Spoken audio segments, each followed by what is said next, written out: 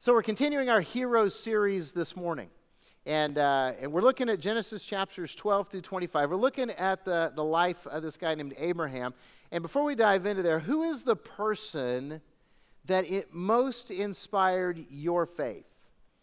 Who is that faith hero in your life that influenced you and encouraged you to follow Jesus? Now, I'm not looking for an answer right away because some of you need to ponder that. You may need to think about that. But here's what I want you to do. I want you to think about who is that faith hero in your life. And over lunch today, or when you get together with your life group at some point, you guys take a moment and just kind of share who your faith heroes are. Just kind of encourage one another by telling those stories of how people impacted your life because they were obedient to God and spoke into your life as a faith hero. Now, most of us in this room have somebody that we would say, hey, that's my hero of faith. That's that person who influenced me. And most of us in this room at the same time would feel like we are not faith heroes. You know, we would probably like to be faith heroes, but and by the way, I believe every single person in this room can be a hero of faith. I believe that God's calling you to be a hero of faith. And so I want you to put that on your agenda, but most of us really don't see ourselves in that light. But let me put it this way. How many of you would like to be more faithful? Full of faith. How many would you like to be more faithful? Okay, lots of hands go up. Anybody want to be faithless? See, nobody at any of the services has said they wanted to be faithless. See, we want to be faith heroes, and today we're looking at a true hero of faith. A guy named Abraham. We know that he's a hero of faith because the Bible points to him as an example of a man of faith. And we're talking about this guy called Abraham. Now, you may not know much about Abraham, so let me just give you just a little bit of background about why he's so significant. First of all, Abraham is the father of the Jewish nation, literally. He fathered everybody who has that ethnicity, that background. If you have any part of you that is ethnic Jewish, then Abraham is part of your direct line of descendants. See, he was the guy that God chose and said, I'm going to make a nation out of you, and through that nation, I'm going to bring the Messiah, and I'm going to bless all the nations of the world. And Abraham is that guy that his grandson, Jacob, fathered the 12 guys that became the 12 tribes of Israel. God changed Jacob's name to Israel, and that's where we get the whole name for the nation. So Abraham is that guy. He literally is the father of the nation of Israel. And then, secondly, Abraham is the father of faith. The Apostle Paul uses Abraham as an example and said, hey, look, he believed God, and he's the father of faith. So if you're a follower of Jesus Christ, if you believe that Jesus is the one and only Son of God and Savior of the world, and you believe that he died on the cross to pay for your sins, kind of personal, and you believe that he was raised from the dead, and you have made that commitment to follow Jesus with your life, then you are a spiritual child of Abraham. He's the example that we were pointed to and said, hey, this is the guy you need to learn from. And so that kind of makes Abraham a big deal biblically. He's a hugely important figure, and he is a hero of faith. So today, I want to walk through Abraham's life, found in Genesis 12 through 25, and I want us to see Abraham's heroic faith.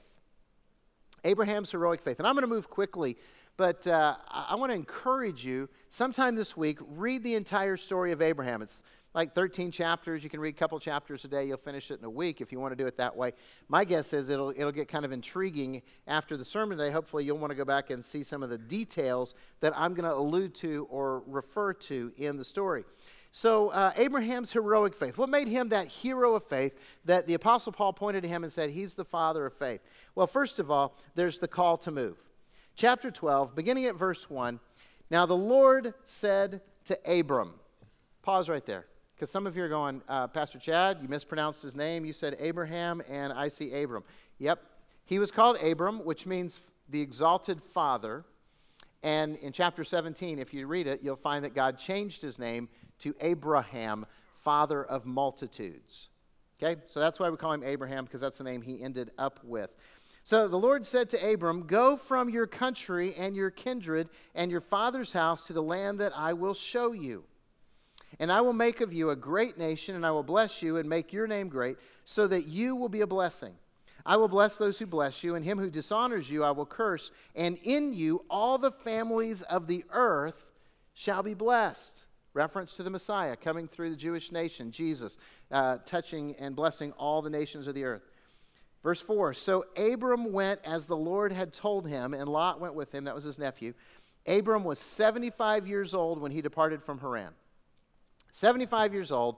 And God says, Abraham, I want you to get up. I want you to move. I want you to go to these places that I'm going to show you. Don't you love that? I mean, most of us, if a friend said to us, hey, I want to take you someplace tomorrow, just get ready, we would want to know details, wouldn't we? Where are we going to go? What do I need to wear? What's it going to be like? What are we going to be doing? We're going to ask all these questions because we want to know. Even though they're a trusted friend, even if it's a family member, we'd be prying them for information. You know, we'd want the destination so we can log into Google Maps and see where it's going to be. We're going to check out all these different things. And God just says, Abraham, I want you to pack up and I want you to move. Not just visit. I want you to move your family. And when you get to the place I want you to be, I'll tell you. I'll tell you when you get there. And see, here's the thing. We want details. God wants followers. People who will trust him. And Abraham trusted God, and he acted in faith, and he moved where God told him. By the way, did you notice this? God says, I'm going to bless you, and I'm going to bless the whole world through your descendants. And Abraham is 75 and childless. His wife Sarah is 65, and they don't have any kids. So Abraham said, all right, God, I'm going to believe you, and he got up and moved. So first of all, we see Abraham's heroic faith in the call to move, and then we see Abraham's heroic faith in his belief in God's promise. His belief in God's promise. Turn over a page if you have a Bible like mine. Chapter 15, verse 6 is what we're going to look at. There's a conversation between God and Abraham. They talked a lot, and God again is saying to Abraham, I'm going to bless all the nations through you. And Abraham says, how are you going to do that? I don't have any kids. That, you know, the person who stands to inherit all my stuff is like a nephew that lives in Syria.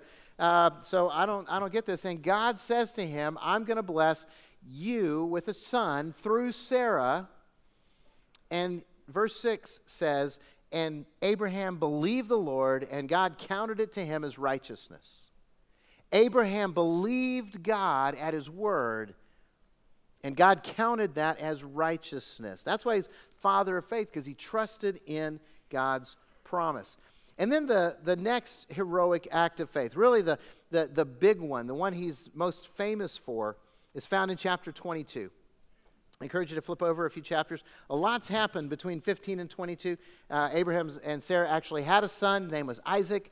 And it was in his old age, and it was a child of promise, and he was all excited. And then we see the willingness to sacrifice on Abraham's part. The willingness to sacrifice. Chapter 22, verse 1. After these things, God tested Abraham and said to him, Abraham. And Abraham said, here I am. God said, take your son, your only son Isaac, whom you love, and go to the land of Moriah and offer him there as a burnt offering on one of the mountains of which I shall tell you. So Abraham rose early in the morning and saddled his donkey and took two of his young men with him and his son Isaac, and he cut the wood for the burnt offering and arose and went to the place of which God had told him. Skip over to verse 9. When they came to the place of which God had told him, Abraham built the altar there and laid the wood in order and bound Isaac his son and laid him on the altar on top of the wood. Then Abraham reached out his hand and took the knife to slaughter his son. But the angel of the Lord called to him from heaven and said, Abraham, Abraham. And again he said, here I am. He said, do not lay your hand on the boy or do anything to him, for now I know that you fear God, seeing that you have not withheld your son, your only son, from me. Now, those of you that grew up in church, you know, you grew up going to Sunday school and vacation Bible school and stuff like that, you're like thinking, that's right, Abraham, great man of faith, he was going to sacrifice his son and he didn't. Those of you that have never heard this story before are going, this guy is the worst parent ever. He ought to be arrested. He's a psycho. I can't believe he's going to do this. He's going to kill his own son. What are you thinking? Doesn't he know this is wrong? No. This is like between 1800, 1600 BC. There is no law prohibiting child sacrifice. God gave that to his people, Deuteronomy 18. He forbids sacrificing children to the gods or to him. The people that were around Abraham routinely sacrificed humans, including their children, to their gods. In other words, it was standard cultural practice. Now, Abraham wasn't sacrificing his kids, and when he heard from God and he spoke with God, he had a direct relationship with God, but he didn't have the Bible that we have, and God said, I want you to take your son and sacrifice him. Abraham didn't want to do it because he loved his son, but he trusted God, and so he was being obedient to God, even though he didn't want to be obedient to God. And so there he went to the place, built the altar, put his son on it, took the knife, hating himself every step of the way, but he trusted God, and God stopped him and provided another sacrifice. Now I want you to think about this. God tested Abraham by asking him to do something that God himself was willing to do for us. Because God sacrificed his one and only son, Jesus, on the cross for your sins and my sins so that we could have life eternal. And here's the thing. Abraham trusted God. In fact, Hebrews chapter 11 tells us that Abraham trusted God because he believed that even if he killed Isaac, God could raise him from the dead. Now that's faith. That's amazing faith. That's heroic faith. That's why he's the father of a nation. That's why he's the father of faith. And I don't know about you, but I would love to have that kind of faith. But when I look at my life, I see my faithlessness. I see my failures. I see my doubts. I see how many times my pride and my greed and my fear and my lust and my laziness and my envy have overwhelmed my faith, and there's no way I could ever be a hero of faith like Abraham. Maybe you feel that way too. You look at this hero of faith and go, wow, I don't know that I'm there. And friends, that's why we read the Bible. Because that's not the whole story. I want you to know that even the faithful can be faithless. If you read the story of Abraham, you're going to see this, so I'm going to point them out anyway. You see, Abraham, our faith hero, the father of our faith, had some flaws. And they're captured in Scripture along with his great heroic acts of faith. So let me just share some of these flaws with you. First of all, Abraham had a lying problem. Okay? Just a lying problem. Genesis 12 and 20 tell the story.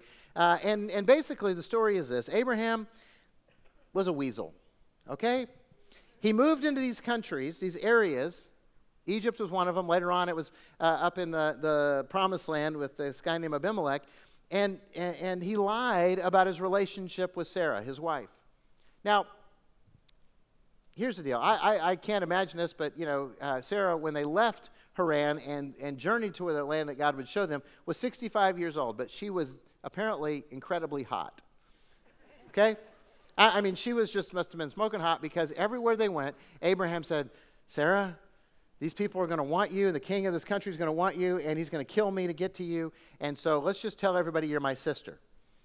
And now, that's technically not lying, Abraham points out when you read the story, because they were related. Okay, they were relatives. They were like half brother, half sister, and so they're family. And I know some of you are going, ooh, gross. That's okay. They're from Arkansas. And if you're from Arkansas, I repent. I'm from Kentucky. I've got no ground to stand on. So, But here's the deal. They, and so he lied about their relationship to protect himself from people that he was afraid of instead of trusting God to protect him. Okay, he trusted God in these credible ways, but didn't trust God to protect him from men who were powerful and around him. And so he convinced Sarah and the king of Egypt and this Abimelech, they took Sarah to be one of their wives. And then God showed up as like, don't touch her or I will kill you. God protected Sarah's honor when Abraham should have. If he trusted God, he would have. So Abraham had a lying problem, and then Abraham didn't trust God to provide an heir. See, God told Abraham, I'm going to give you a son through your wife, Sarah. And Genesis 16 is the story of where they just basically were impatient. They didn't wait for God to do what God had told them he would do. And so, they're getting older, and Sarah is like going, well, I guess I can't have kids, so, hey, Abraham, why don't you sleep with my servant girl? And Abraham's a pervert, like most guys, and he's like, okay, if you insist, honey. And he fathers a child through servant girl Hagar, and the child's name is Ishmael, and Ishmael grows up. And in fact, Abraham actually says, God, since I don't have a kid through Sarah, why don't you bless Ishmael and let him be a nation? And God says, look, I'm going to bless him, but he's not the one. I told you what I was going to do, and I'm going to do that, and you need to trust me. And because Abraham didn't trust God to provide an heir in time, in God's time, he kind of rushed it. He created the first situation that I just could call, Real Housewives of the Promised Land, Part 1. Because Sarah got jealous of Hagar, and she threw her out and chased him away, and then God took care of him. And here's the deal. Because of his impatience, Abraham created a situation where the children of Ishmael and the children of Isaac were enemies for generations. Because the father of faith didn't trust God to provide him with an heir. And then the third faithless thing we see Abraham doing is he laughed at God's promise. He laughed at God's promise. Chapter 17, God reiterates his promise to Abraham, and Abraham's old by now, and God says, I'm going to give you a son through Sarah, and Abraham is impatient again, and he mocks God. Here's what he says. Then Abraham fell on his face and laughed and said to himself, shall a child be born to a man who's 100 years old?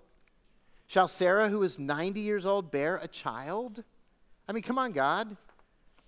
So the father of faith, who earlier had believed God and his promise, now questions God's promise a few years later. Okay, it was a couple decades later. But he questions it. Now, of course, the story goes that after he questioned it, a year later he had a son through Sarah in his old age and her old age.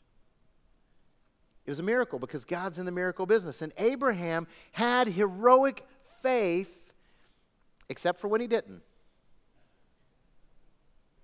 Kind of like us. Sounds a lot like us, doesn't it? We want to be faithful. God, we trust you, we believe, but then we don't.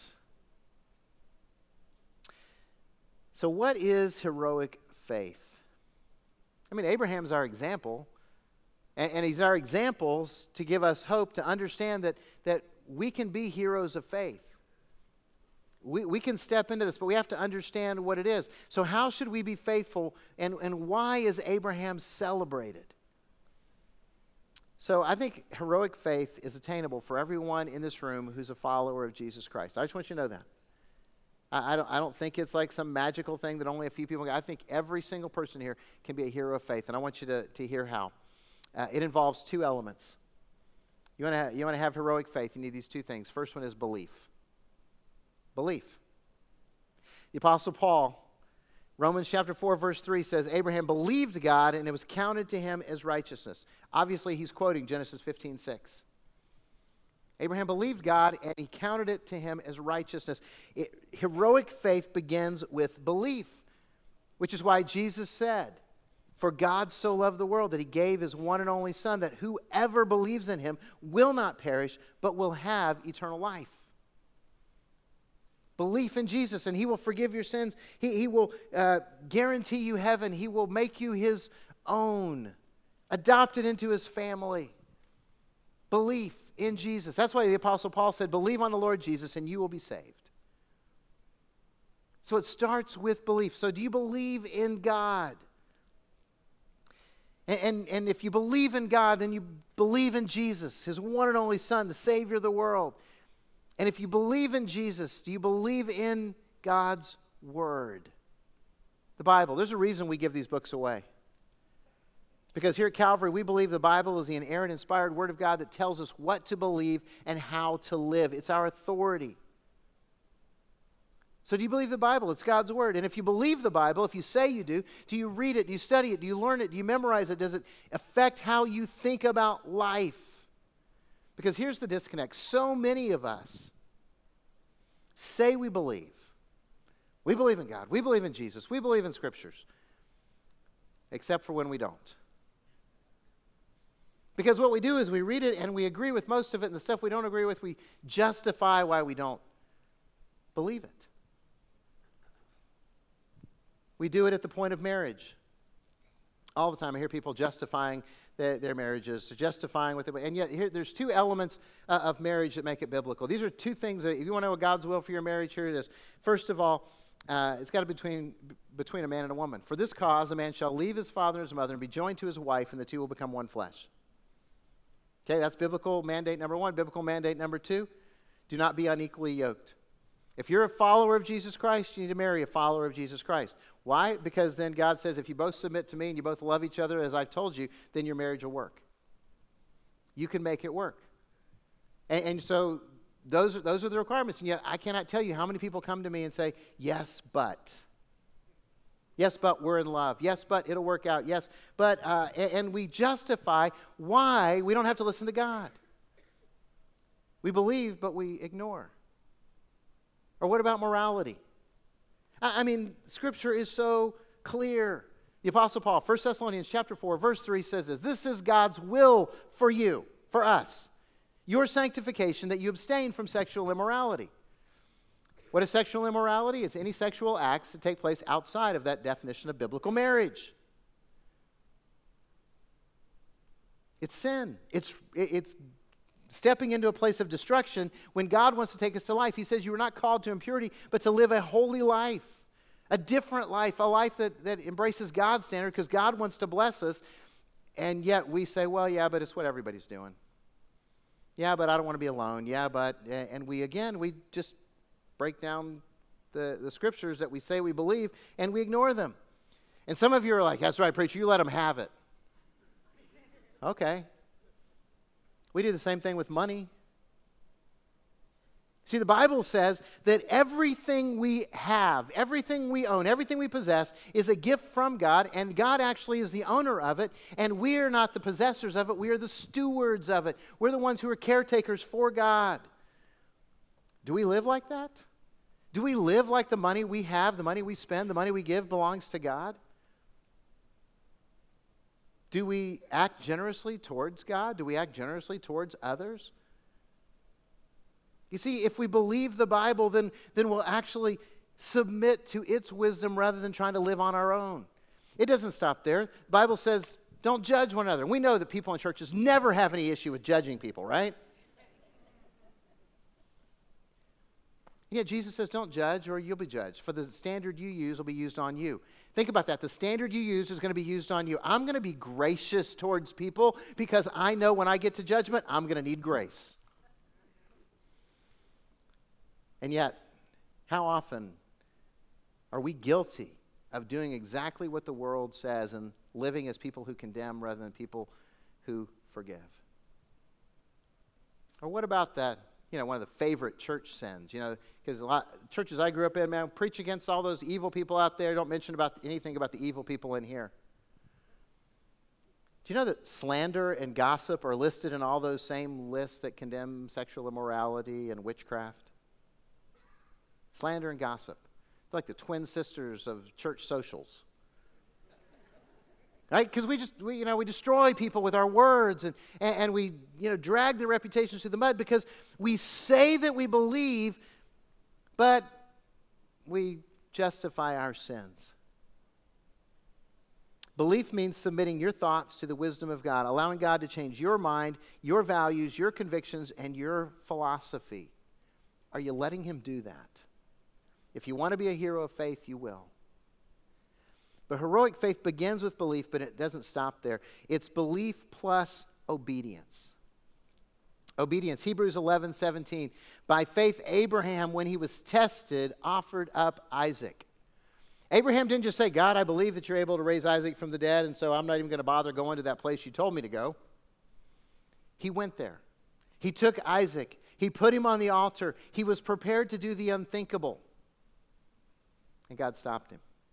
He put action to his faith, to his belief. It was belief and obedience. Heroic faith is belief plus obedience. Hearing from God and doing what God says. Jesus put it a simpler way. He said, if you love me, you'll obey me. He didn't say if you love me, you'll raise your hands and sing really loud and express things in emotional and post it on Facebook. He said if you love me, you'll obey me. And many of us know what God tells us to do, and yet we choose not to act in obedience. We choose to be faithless. It looks like this. September 14th, 1860, a tightrope was stretched across Niagara Falls. 11,000 feet of rope was used to span the quarter mile and to do the securing of the rope so that it actually had some stability to it. And a French tightrope artist named Charles Blondin told the world that he was going to walk across Niagara Falls. And so crowds gathered on both sides to see this idiot who's going to walk across Niagara Falls. And there he is with his little, walking, tightrope stick thing that they carry. And he walks across Niagara Falls, all the way across, all the way back. And the crowds go nuts on both sides. They're cheering him on. He puts on a blindfold, and he walks across and walks back. And the crowd's going crazy, and they're cheering him on. There's one account where he stopped in the middle, sat down on the rope, and drank champagne. He gets a wheelbarrow, fills it full of rocks, and pushes it across the tightrope, and the crowd goes nuts. And he gets to that side, and he dumps the rocks out, and he says, "You guys believe that I could put a person in here and carry him across?" And the crowd's cheering, "Yes, we believe you could do that." And he says, "Volunteers?" Yeah, they didn't laugh. They went silent, man, dead silent. Not going to say a word, not going to raise their hand, not going to do that. You see, their belief stopped at the point of action. And that is so like us. How often does our faith stop at the point of obedience? See, most of us in this room, we believe.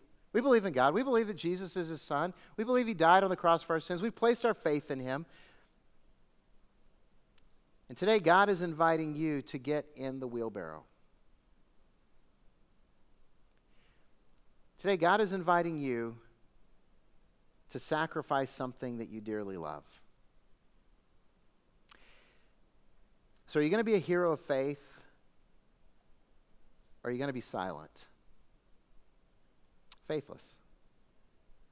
Now, for each of us, that wheelbarrow, it looks really different. For some of the men in this room, you know what that wheelbarrow is that God's asking you to get in? He's asking you to stop complaining about your wife, stop comparing your wife to other women, repent of the pornography in your life, and love your wife as Christ loved the church. But to do that, it requires faith and action, because you have to start treating her differently and thinking differently and believing that God will actually show up in your marriage and make it better. For some of you moms in here of kids that are at home, that wheelbarrow means that you have to care more about your child's relationship with Jesus Christ than you do about their academic or athletic or social standing. And reflect that on your calendar.